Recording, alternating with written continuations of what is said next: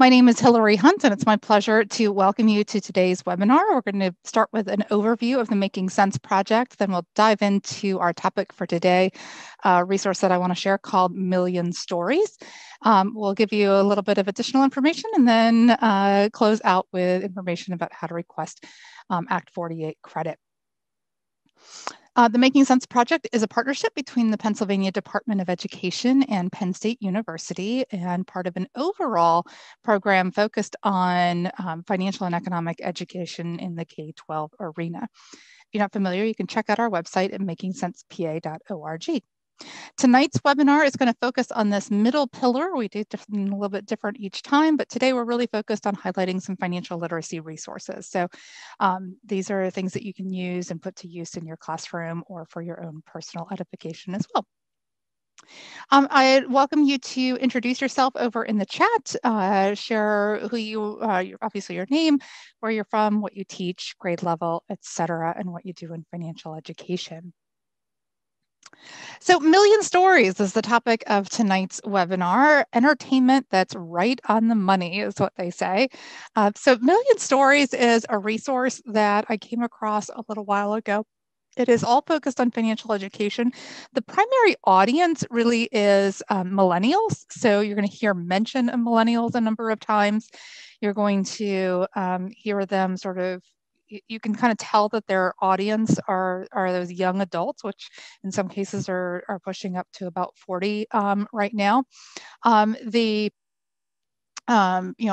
our students in school right now are a little bit younger, but I think the target audience is great in terms of sort of from a general audience. It's definitely focused at younger individuals and can be used, I think, for the most part in classrooms with teens.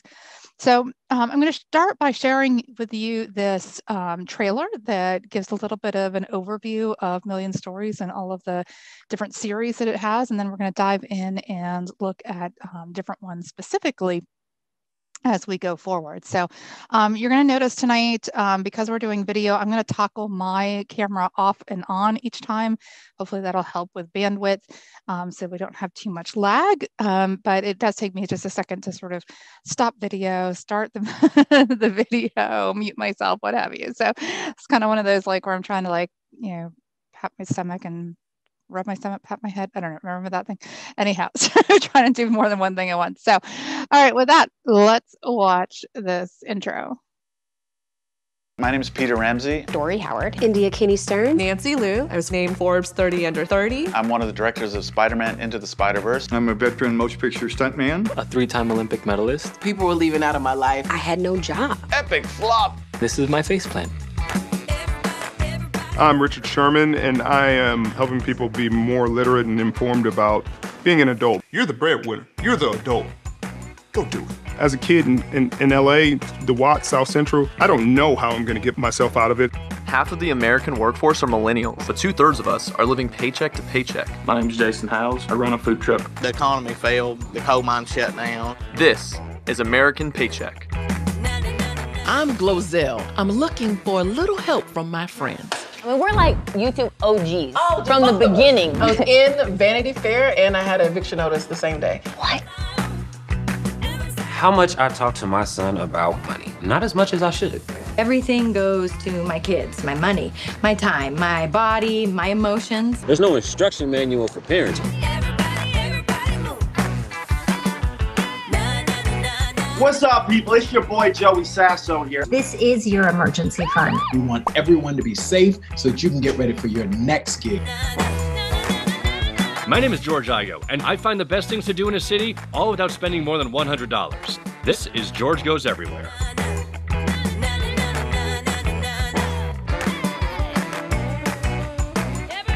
You better be watching Million Stories now. I mean, I'm on it, so.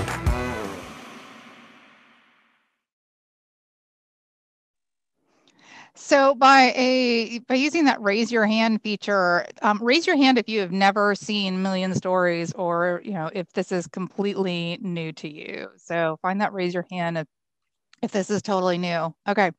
So it looks like a lot of you are raising your hand, probably why you signed up. So that's awesome. So I'm going to take you through a bunch of the different shows that they have, or this video series that they have, My name's that they have produced. You can get to these either on the Million Stories website or through their YouTube channel. They also have a Facebook page, Instagram, all that good stuff, Twitter. Kevin has shared out in the chat a link to the handout for tonight. So that has links to each of the different series that we're going to talk about, so that you can sort of get there quickly. All of them have, a variety of different episodes.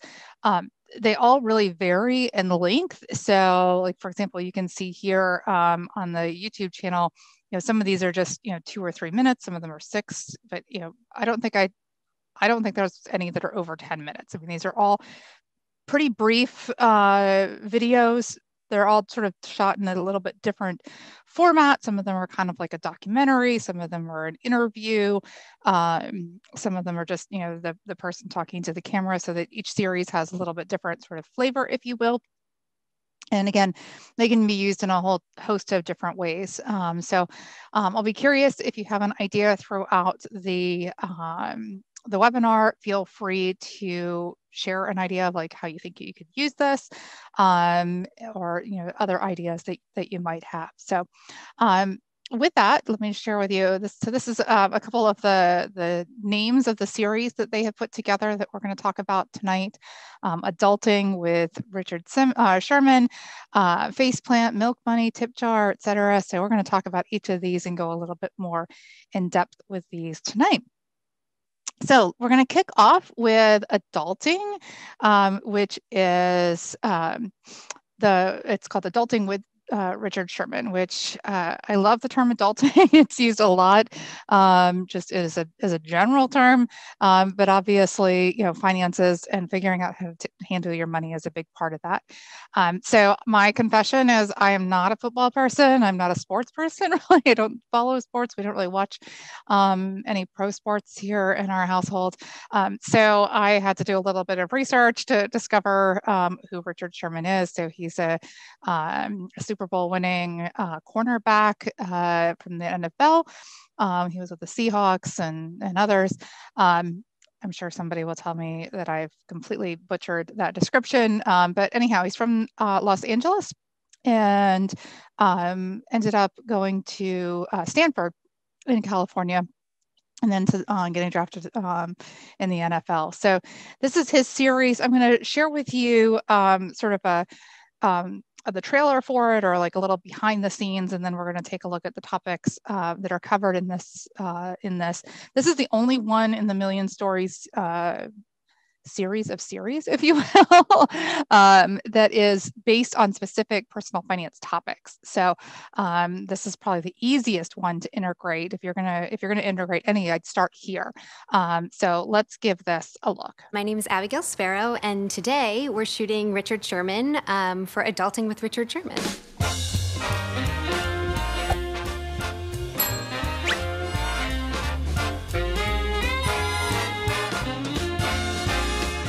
I'm Richard Sherman, and I am helping people be more literate and informed about being an adult, buying a car, buying a house, moving out of your parents' house, budgeting. Listen up, listen up, listen up. This is how you budget. It hits so close to home for me because I have so many friends that need this information, that need to budget, that need to be better with their finances and to be better so that they can buy a car and they can stretch their money the long way. All right, guys, this is how you invest for your future. My name is Malcolm Freeberg, and I'm one of the producers on Adulting with Richard Sherman. Richard is trying to help millennials. It's the younger people who are just approaching financial independence for the first time, who might not have all the information they need to make informed decisions, who feel scared, and it's kind of the people who close their eyes when they look at their bank accounts, or who just ignore things because they don't know. It's pretty eye-opening to recognize how little people know and how much it's affecting their everyday, which is why I think this is so important. Adulting is Finance 101. These are the base lessons for millennials. Somebody starting out in life who's never kept a budget before. This is somebody who doesn't know where to start getting health insurance. We're going to give them a 1, 2, 3 process to get to that point. 4 out of every 10 Americans have no idea what the credit score is. The statistics speak for themselves in terms of the amount of people who budget and don't know where their money's going, the amount of people still living with their parents, the amount of millennials who just blow through money and live paycheck to paycheck. As a person who comes from a family that went bankrupt twice and had those issues at a young age, it's really important for me to make sure that the next generation doesn't fall into those same pitfalls. So get your picks up, get your money up, and go out and buy a car. Easy. Yeah. Nice. So that gives you an idea of sort of the tone of these videos. As I mentioned before, these are all focused on specific topics, specific personal finance topics. So you can see each of those listed here.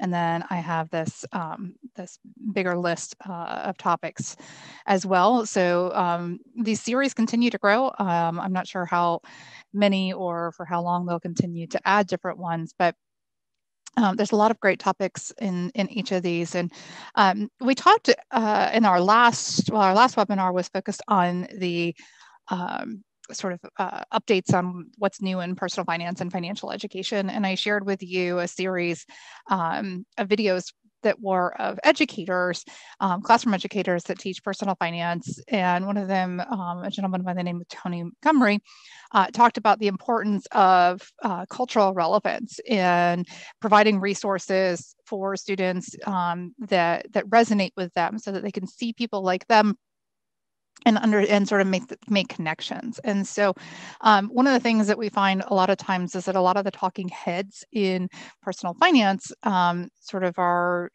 stereotypical, individuals, not a lot of diversity here. So having an African-American male talking about making wise financial decisions and also talking very openly about his own personal background, some of the family struggles, what have you, with personal finance makes it incredibly relevant and I think engaging for students. So with that in mind, we're going to watch, this next one is going to be Adulting with Richard Sherman on the topic of emergency savings, which if you were here with us for that webinar, is an important topic and certainly relevant and sort of gained in its ability to be relevant, I think, given everything that we've experienced in the last year with the global pandemic. So let's take a look at this one and see what you think.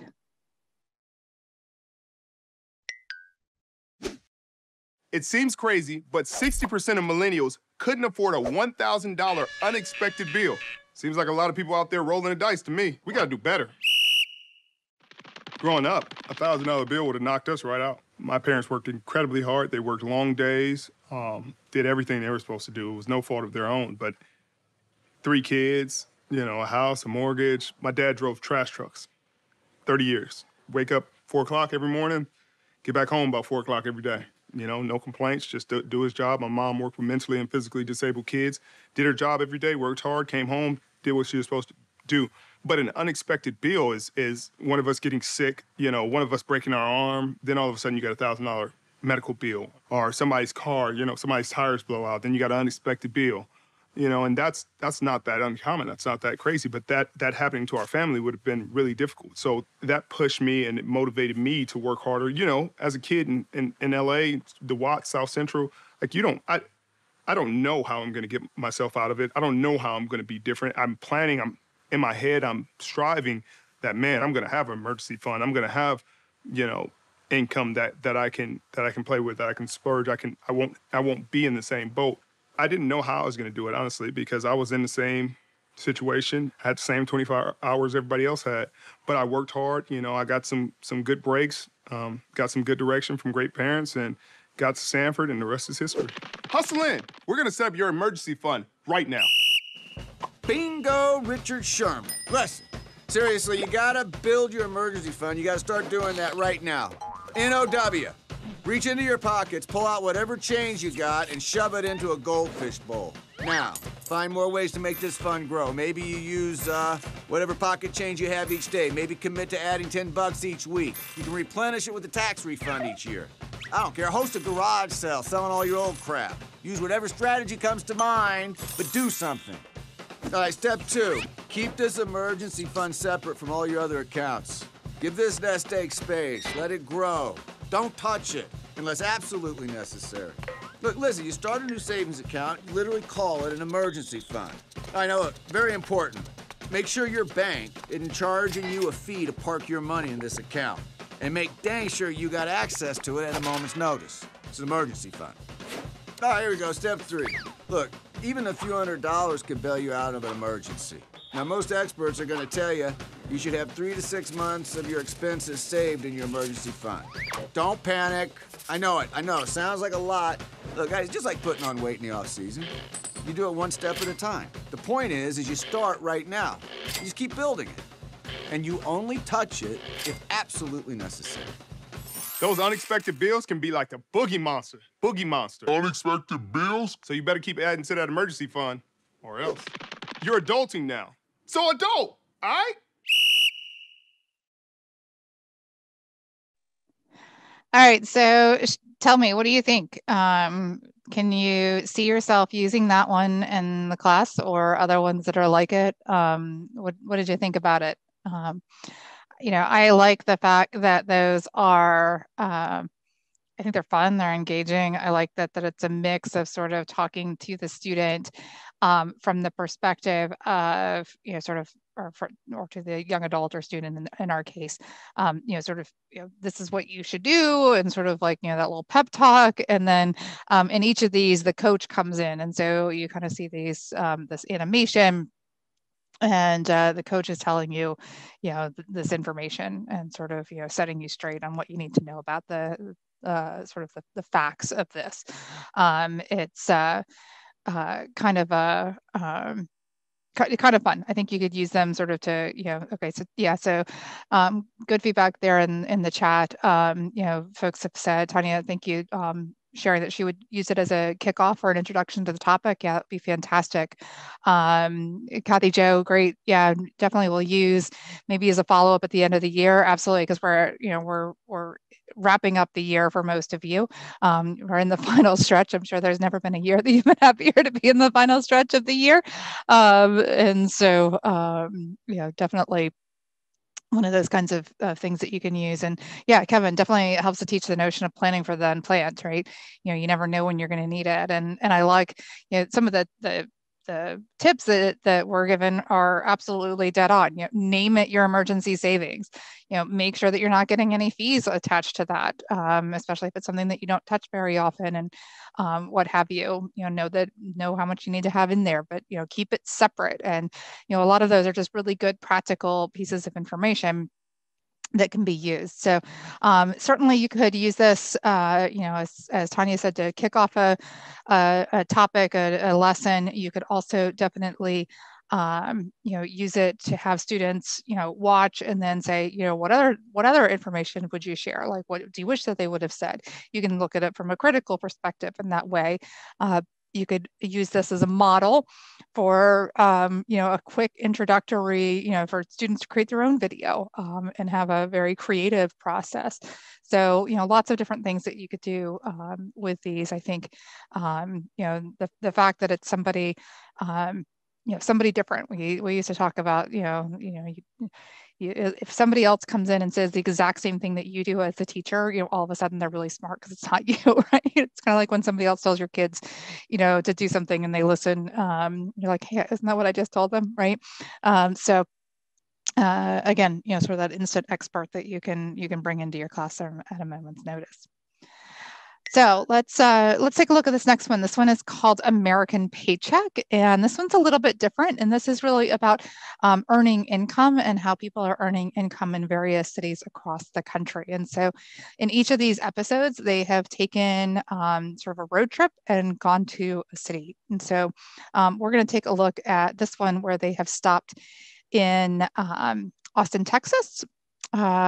To my knowledge, this person is not related to me or to my husband, but happens to have the same last name. So let's meet this character and see what he has to say and find out what they're going to learn about working in really the tech industry in Austin, Texas.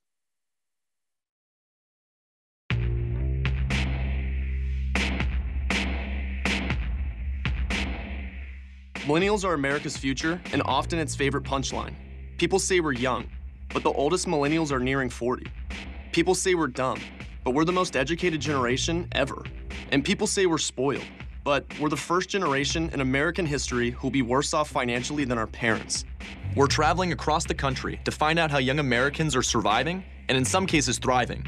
I'm Brad Hunt, and this is American Paycheck. A massive tech boom has made Austin one of the fastest growing cities in the country, with young people working in jobs and industries that didn't exist a decade ago. I work at HEB. I'm a quality engineer for Whirlpool. And what brought you to Austin? A job that I don't work at anymore.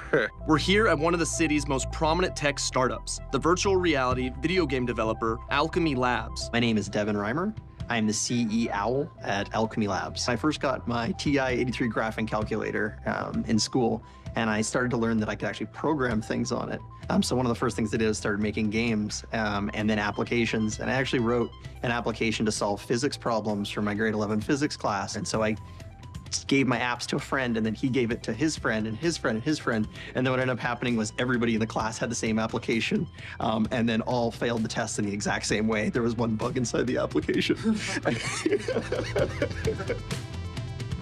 Every video game we make can make $0. Is like, that's what we're planning for right from day one. Is like, hey, we're working on an independent game. We're gonna spend like a year on it, but the books need to balance if we make $0. And so what we used to do is contract work before, and we'd save up just enough money that we could get through that, and then we finished it and then roll on to the next one. Because what we saw with everybody else was like, video games are so hit driven that if you sink everything you have into the one video game, assuming it's gonna be the one that's gonna take off, and it doesn't, then your company collapses. And we're like, that's not sustainable, not the way we wanna run things. And so we ran into this $0 thing, and it worked really well, because sometimes we would have hits, sometimes we wouldn't. And it allowed us to always just move on to the next thing and get better. Most of our expenses in the early days was just eating ourselves, right? It's like, how do I put a roof over my own head, and how do I eat long enough that we can kind of like do this stuff? With Job Simulator, part of the thing that was magical in that is the freedom to do what you wanted within that space. And so it's like, at any point, it's like, okay, I want to pick up a cup, I want to fill it up with coffee, and I want to toss it at a bot across the cubicle, right? And then all of a sudden, overnight, our game with a few thousand people all of a sudden went to a few million people. I know it sounds crazy that someone would work all day and then come home to play a video game about working. But when you consider that 71% of millennials feel disengaged at their job, it starts to make some sense. This is the new Austin. Ergonomic chairs, computers, and motion sensors everywhere. But this is where our employees work. It's the most open floor plan that's possible with a VR studio. We have our chill pod here, which is kind of where we encourage employees, you know, if they need to get up and kind of refresh their brain and go in here. Yes, there's scooters, there's like little like yoga balls that we have and like lacrosse balls. So take a moment away from your desk to kind of chill. So it's the chill pod. In my role at Alchemy, so studio director, marketing, knowledge is my full title. I went to university initially for journalism at UT and then switched over to PR.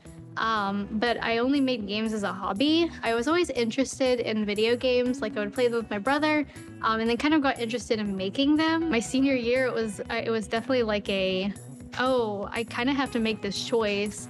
Am I gonna do something that's more stable, that's more like what I thought I was gonna do with my degree? Or kind of take a risk. And so I did decide to take a risk. I quit a kind of well-paying internship so that I could have more hours, because I was like, I need to dedicate the time into VR, because it was like, there's something really captivating about it that it made me want to be a part of it. I mean, it's like, we're kind of in the beginning of the future of VR right now. So how can you not, how can you resist that? So I started out doing contract gigs. And so at that time too, it's like a lot of VR companies were bootstrapping, and so you're kind of taking on a lower pay because you're a startup. It was a lot of like juggling, choosing smaller apartments, like getting roommates. So my rent was like $400 instead of $800, and that's like a really small like apartment in Austin. You kind of have to do those things to survive. There are neighborhoods where older houses are being torn down. They're rising the rent there and forcing those people out, and that's happened a lot here. Some people come to Austin for reasons other than following their dreams or pursuing business opportunities. Chris moved across the planet to marry his wife, but being in love doesn't pay the bills. So my name's Chris, 35, originally from Sydney, Australia, and I've been in Austin for 3.5 years or so now. So right now I do Uber and Lyft during the day and then do the scooter stuff at nighttime. And that way it sort of gives me a bunch of freedom to do what I want. Not every tech job is glamorous. Chris makes his living doing the legwork that's often left out of the hopeful Silicon stories. He collects and charges some of the over 17,000 electric scooters that have flooded the city. When it first came out, it was really good. They paid $7 a scooter when they first launched. And so you could do real well because, there was not many people doing it, so there wasn't as much competition. See what we can find here. If you guys hear one, feel free to tell me because we're shit out of luck tonight. And then you get to ones like this that just don't exist. They'll try and pick up a scooter and it's just not worth it for me to drive. If you spend 10, 15 minutes to get one, you've missed out on another 4.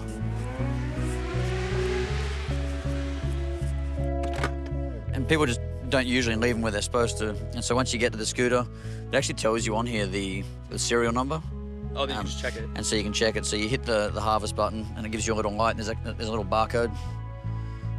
You scan it, it tells you how much you're going to make for it, how much battery life it's got. This one has 37% left, so it's going to take around about 2 hours to charge. And then when do you have to drop it back off?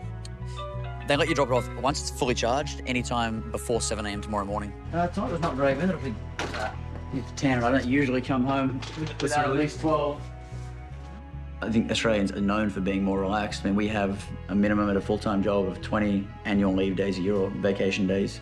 When I came here and I looked around at getting a couple of full-time jobs and they offer you, most of them, somewhere around the 10 days, it seems like it's all work and no play. It doesn't take an intelligent person to do it, but I think you can be better at in everything you do in life. You can be better than the next person at doing it. And you learn really quick that you need to work out how to budget because when you run out of money, you run out of money real fast. Is Austin's tech gold rush a glimpse into the future for the rest of the South, or just a boom and bust? Only time will tell. For now, all that matters is tomorrow's paycheck.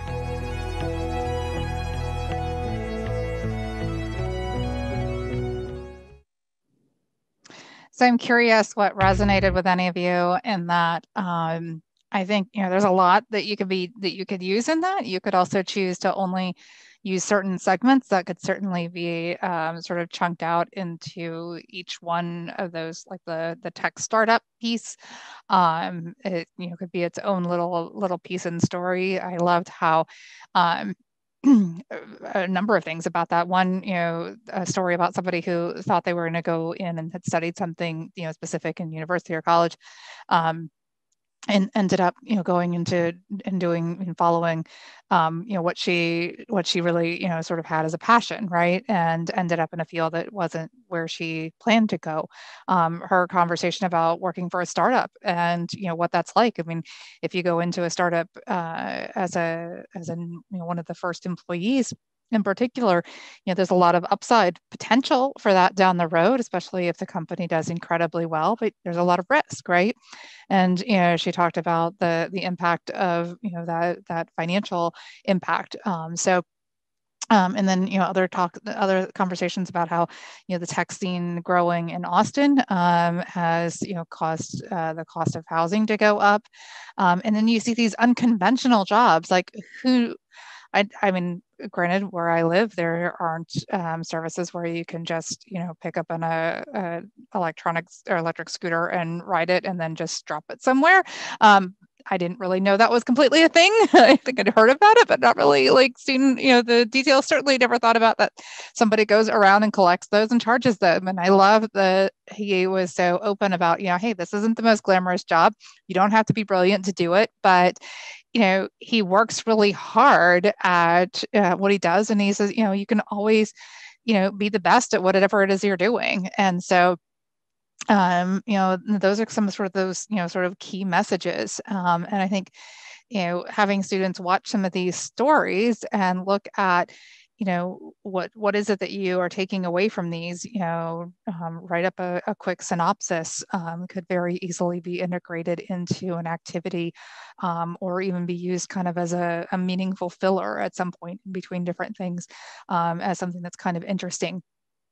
And yeah, somebody mentioned using it with entrepreneurship, shows a lot of the difficulties and failures that go along with it. I love the the CE owl, as he calls himself, talking about how they fund their venture and making sure that, unlike other companies that put a ton of money and effort into something, and then if it fails, they're in trouble, basically, saving up and making it sort of a $0 initiative. So really fascinating. And again, all of these different ones and from all over the country. So, a little bit closer to home, Baltimore, West Virginia. And then we have ones, Montana, Los Angeles, there's Atlanta, North Dakota, Detroit, Portland, Oregon, lots of different ones in this series that you can go and explore. This next one is called Tip Jar. I don't know if you're familiar with Jean Chatzky or not. She is a fantastic financial expert. She's been featured a lot on television and elsewhere. She's written a number of books, and she's sort of well known for giving financial advice, right? And so the way that these videos work is that individuals have sort of this question or this challenge or this problem that they're trying to deal with. And the beginning of the video is sort of a setup for what that problem or challenge is.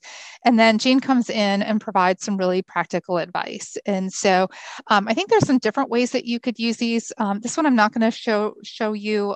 They're on the site, and for bandwidth issues, it's a lot easier if I can download these. So I usually end up pulling them from YouTube.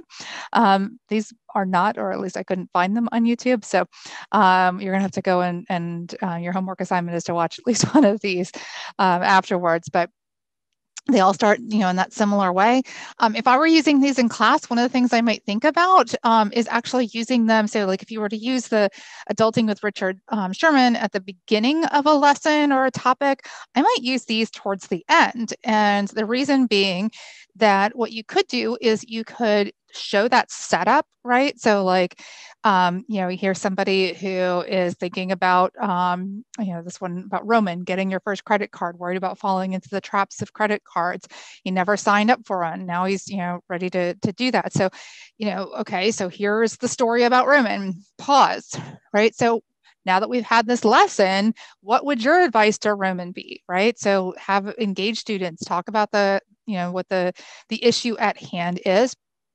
Then, okay, unpause, play. Let's see what the financial expert said. Okay, now did that align with what we came up with or you came up with as students?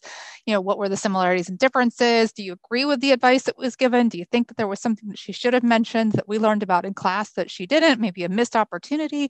Did she mention something about this topic that we didn't cover in class that was sort of new to you? So I think it's a neat way to sort of you could really kind of bookend some of your lessons with these two, with that adulting piece and then Tip Jar. So again, lots of different topics that are covered in this series. And I'd love for you to go and check some of those out. So this next one is called FacePlant. And so to the point earlier about, difficulties of entrepreneurs, this is some of these are entrepreneurs, but a lot of them are just individuals who are doing an incredible job right now. But at some point along the line, they failed miserably, right? And I love some of the phrases that we hear nowadays, like fail is, first attempt in learning, right? FAIL. And so these are, the series called FacePlant is all about that. They are people who have fallen down, but picked themselves back up. So let's watch a quick intro or trailer for this so you can kind of get an idea of the flavor of these. Hello, this is Blowzell. I'm Nancy Liu. My name is Peter Ramsey. My name is India Kinney Stearns. I was fortunate to be named Forbes 30 Under 30. I'm one of the directors of Spider-Man Into the Spider-Verse. I am a television media professional. I'm a veteran motion picture stuntman. A 3-time Olympic medalist. And this is my FacePlant. I always say, I never got tough by winning fights, I got tough by losing fights. Talk about FacePlant? I had no job. People were leaving out of my life. This doesn't mean anything. You're gonna be fine. But like very deep inside, I was freaking out. The stock market crashed in 2008, and that's when everything started to crumble. They said, hey, Nancy, we need to talk to you. We don't want you as CEO anymore. Whoa. I was already crying a lot. Oh, his chin. Yeah. Not because of the pain, just because how embarrassed I was. You read these headlines on the internet like, epic flop. Man, is this gonna hurt me or what? You didn't want to hear your own thoughts. It's like, what are you doing? Why are you doing this? You know, nobody's watching you. Nobody cares. Like, you got to stop that recording. There's one thing, is the camera still rolling? The Marine Corps always taught me, be prepared. A month later, my co-founders came back to me and said, Nancy, we made a really big mistake. We need you as CEO. You get to decide whether you just go through it or you grow through it. And then we got nominated for the Oscar. You know, you're looking out of the audience and there's like Spike Lee, Barry Jenkins. My God, what happened? What is this? Hey, Glozell. Hello. How are you? Good to see you. I hugged him. They say, don't touch him. I touched him. He smelled like sandalwood and power. I started my own business. And so here we are today. It just shows you how the littlest, smallest thing can change the entire course of your life.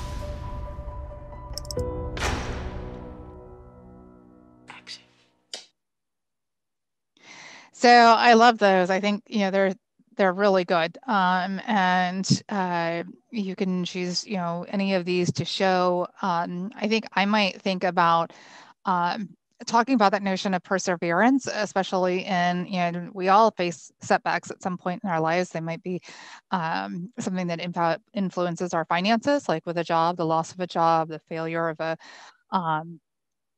a business like this one that's listed here first. You know, all sorts of different things that help us to you know, become who we are.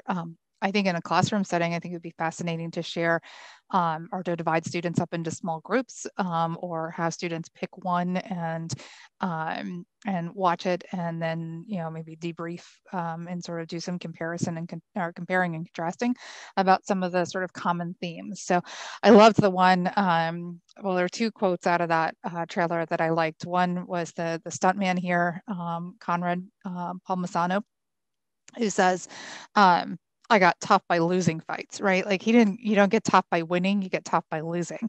And I thought that was a really fascinating, that wasn't an example that I had really heard before, and it resonated with me.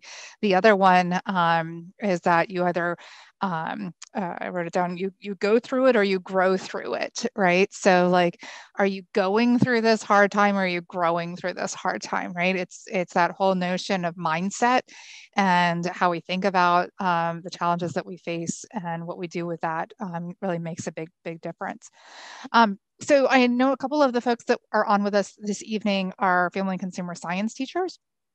And not that this is just for FCS teachers, but the series Milk Money is fantastic. It's all about families with kids and raising children in today's economy, and sort of the intermix of relationships and children and finances and all of these different life choices that we make, and how all of these really can be so like interconnected and intertwined. So if you're teaching personal finance as part of, say, a general FCS course, or, you know, you're integrating topics or trying to find connections, you know, with family, the families and child development, with relationships, all of those would be really good. And I love some of the diversity that's shown in this series as well. So again, like some of the other ones, I'm going to share with you this trailer, and then we're going to pick one of them, and it's a little long, so I'm not going to show you the entire thing, but I'll give you sort of a taste of one of these. So here we go. How much I talk to my son about money. Not as much as I should.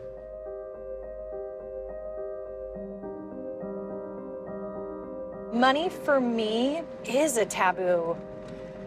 It reflects how I'm doing as an adult, as a professional. Having kids definitely changed my relationship with money for sure. Like, I just have a bigger fear of something crashing down. You know, people breaking their backs and getting these bachelors and masters and stuff like that only to get paid chump change. Nobody teaches you about money in school. Nannies are like 25 bucks an hour. I'm like, that's how much I make.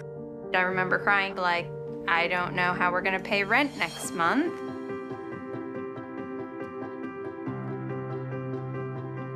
we were in credit card debt over $20,000. There is no way that I won't go back to my job. I love it so much. I live for it. I work at a clothing store. I do deliveries. I don't really get much sleep. I'm probably getting about 3 to 4 good hours of sleep, if that. With twins, not only is it like twice the work, but it's also twice the equipment, twice the formula, twice the playthings. My mom lived in this 2-bedroom, 1-bathroom house with us. Having my mom here saved us thousands of dollars in childcare. We may not, own a house, but we don't care about that. The beach is our backyard. I think one of the biggest surprises is just how much trust we have in each other. The secret to a marriage is not always about love. You have to really like the person that you're with. I'm just so happy to see my mom so happy. I would be dead or in jail if it wasn't for him. It's so important to just appreciate what your kids do for your life. It's amazing, to feel our house become a home. All that you feel like is wrong, it's like you can write it through your kids. Thing is, though, there's no instruction manual for parents.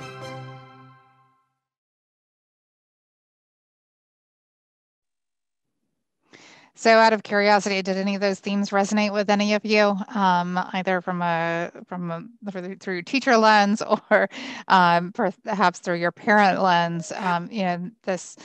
We heard a lot in that about money being a taboo topic, about some of the challenges to get by, and to the importance of doing things with for the benefit of your family. I love the one about, a nanny makes how much? That's, as much as I make. So is it worth it to go to work and pay for childcare?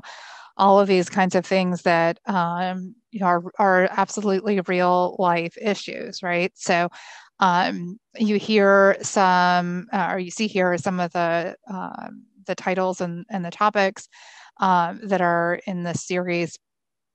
And they really range. And so you can check out some of those different topics. And I would definitely encourage you to watch each one of them and see, is it going to be appropriate? What can you pull out of it for your students? So, and again, like some of the others, you could also, think about just showing, a snippet or a portion of some of these. So I'm going to share with you one that I thought really brought out a lot of different again, to that sort of notion of how interconnected and interwoven a lot of these issues are. And so this one I thought was great. She's a single mother who went to the military, got her education. You'll hear her story, and I just love this documentary storytelling version, or approach, I guess is the word I'm looking for, with these videos. I just, they're really incredibly well done, as is everything in the series. But let's check this one out.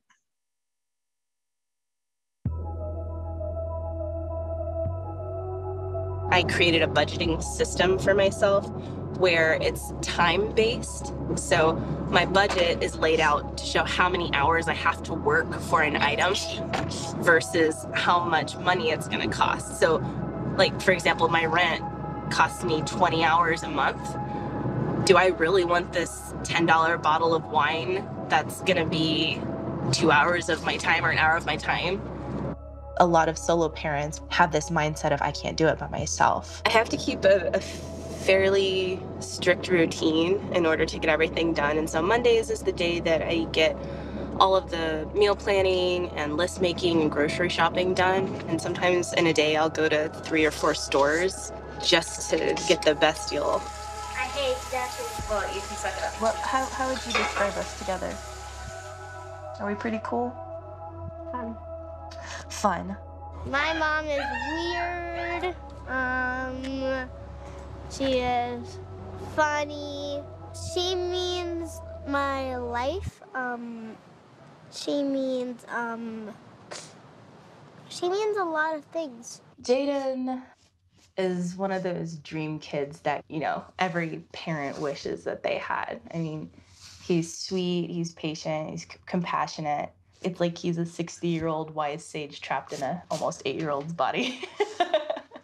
Finding out I was pregnant was a huge surprise. I was on birth control, used protection, and used the morning after pill, and he's meant to be here. I think any parent hopes that their child would do better than they are financially. And I mean, he's already miles ahead of what I was, like, socially and emotionally. I was probably about 15 when I was just feeling really lost in the direction I wanted to take my life.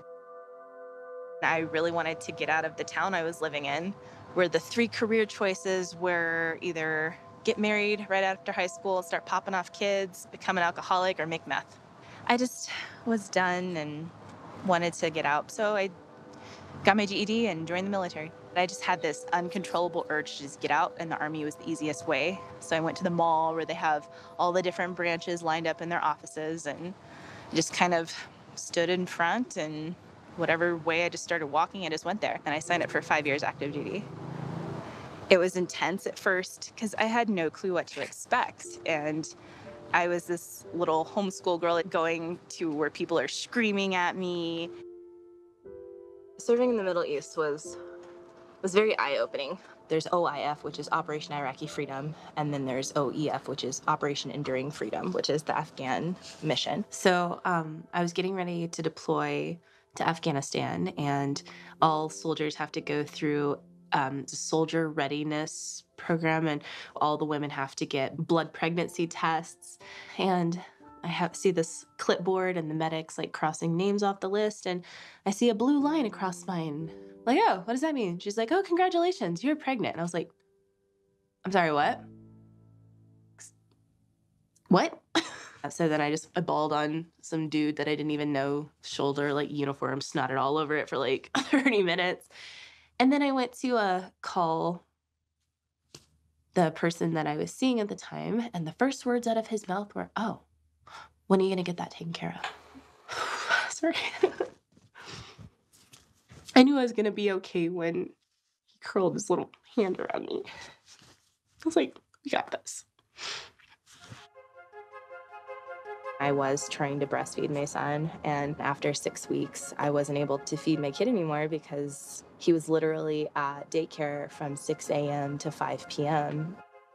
And I have a lot of military mom guilt because I didn't have that choice to be able to stay home with him. I got out of the military January 1st, 2013, and then it's like, okay, now what? So I just on a whim enrolled in college and got my associate's degree. I'm like, let's keep going. What's next? So I found a program through the city when we first moved here called CCAP. It's the Child Care Assistance Program. It's a subsidized child care program, and if it wasn't for CCAP, I wouldn't have been able to attend college because child care is so expensive. And here I sit now, 5 years later, with an associate's, a bachelor's degree, and completely debt-free. If it wasn't for the GI Bill, there's no way that I could have ever afforded to go to college and live in one of the most expensive cities in the US. I realized that education is something that I needed to move on and move up to be where I want to be. So don't let them hold you down, no, no, 'cause there's a change coming. And he said that, what did you say you want to be when you grow up? That's easy, engineer. Yes, which kind of takes a little bit of college. In terms of his education, it's a bit intimidating. And I see some of the price tags on these private schools, and I just talked to the admissions counselor, Susan, and I told her straight up, I was like, you know, I'm a single parent. I don't have hardly any funds. I live off of $2,000 a month. And she was like, you know, we'll go through the scholarship process and we'll see what happens. So when we were awarded the scholarship, I just started bawling. It was very emotional and overwhelming because it is the best school in Boulder, and he's thrived. We pay $500 a year, and they allow me to make payments. I want to save the Earth because I'm gonna build submarines that pick up trash from the bottom of the ocean. Single parents, from my experience, I think we're kind of seeing it a little bit as the dregs of society. You usually think of a woman of color who has one or more children, may or may not be living off of the system, and people have certain opinions. And I've experienced both sides. I've had people commend me because they don't know how to do it on their own. And on the other hand, people have come up to me like, why don't you just find a partner to help take care of your kid? And it can get frustrating. I've missed out on like school functions and Valentine's Day parties and feeling like somebody else is raising my kid while I'm doing what I need to do to better our circumstance. Then that's when I decided to just start working for myself after school because I'm tired of missing out on his life.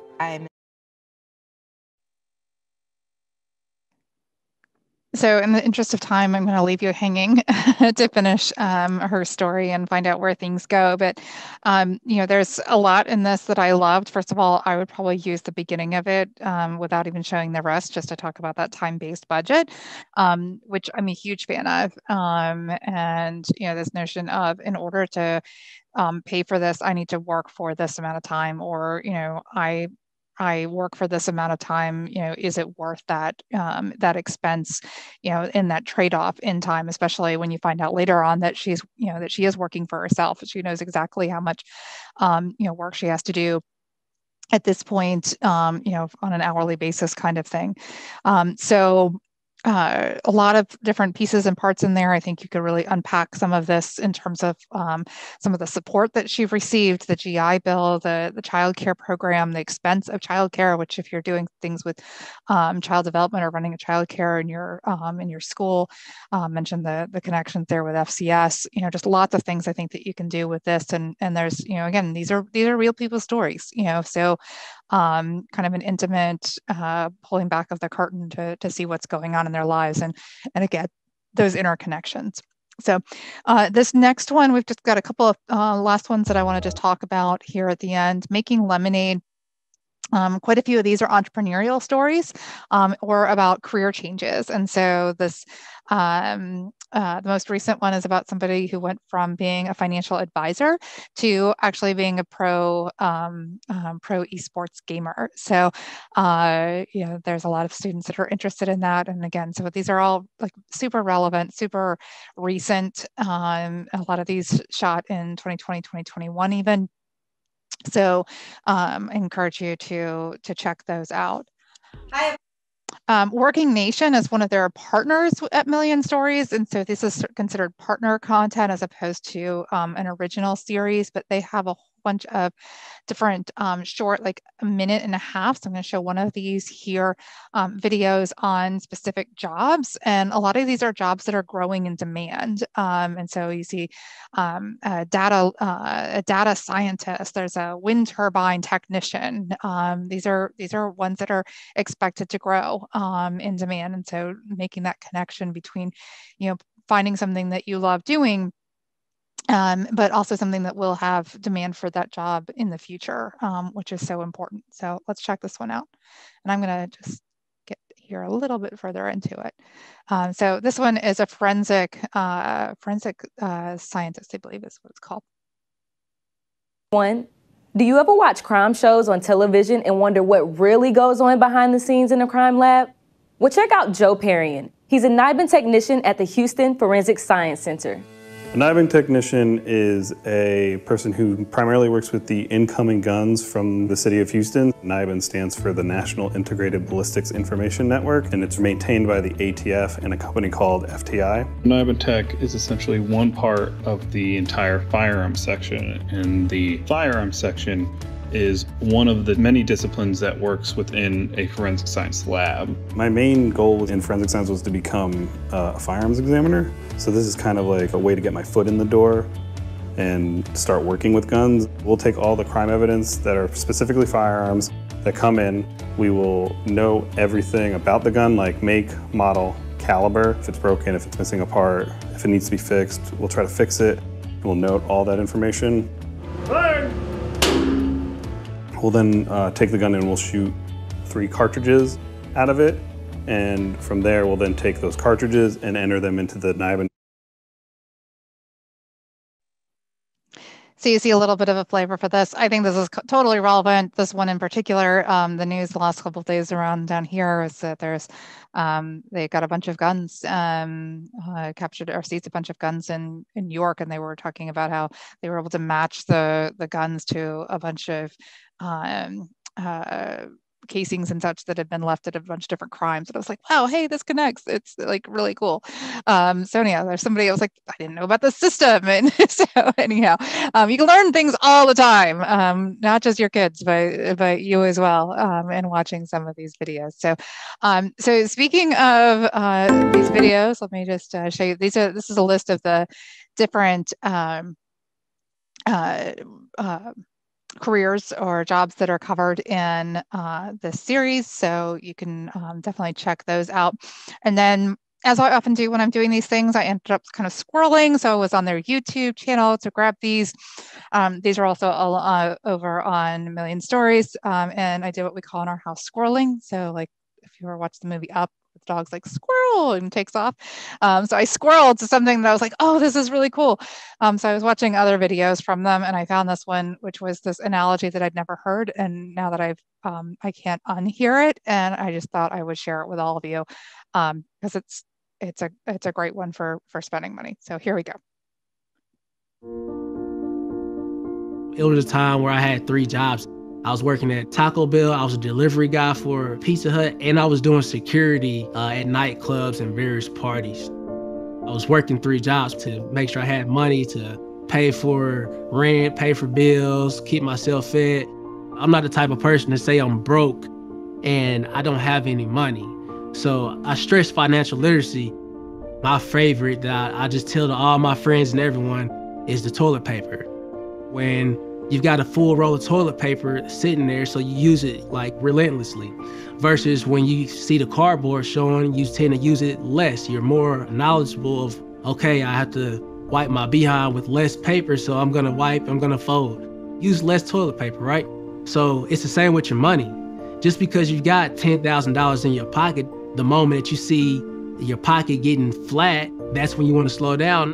You have to be financially literate. You want to make sure you're making smart decisions with your money, smart investments, putting money to the side. Okay, so now that you've heard that analogy, spending money is like, that last roll of toilet paper, you can't like unsee it, right? Like, so I'm totally going to use that going forward. And I encourage all of you to as well. So that's definitely a topic I would do. And then one of the other things that caught my attention, a little squirrel, was over on the Million Stories website, going through their blog and some other things. I found this video. This is actually a music video from Marshmello that doesn't have any lyrics, but it has, you could like watch the entire thing and have your students like write the story of like what happened. So it's basically this whole notion of like seeing this ad, wanting to become a DJ, needing a mix board, going to work, saving all that money, and being able to do it and get into that business. And so it's really cool. It's the official video. It's on Marshmello's YouTube channel as well. It's pretty neat. I'm not going to play the whole thing, but I'll just briefly go through here. It's like a little screen capture from it. So anyhow. I apologize if that came in really loud. It came in really loud on my headset as well too. So anyhow, there's a couple of other series in here. George Goes Everywhere is a guy who goes around to different cities across the country and has fun only without spending more than $100. So goes all over different places. Lots of cool things there. Heads or Tails is really a series that's on Instagram. So this is another one that you can check out. Glozell, we met in one of those previews earlier. She was one of the original folks to gain a great audience on YouTube.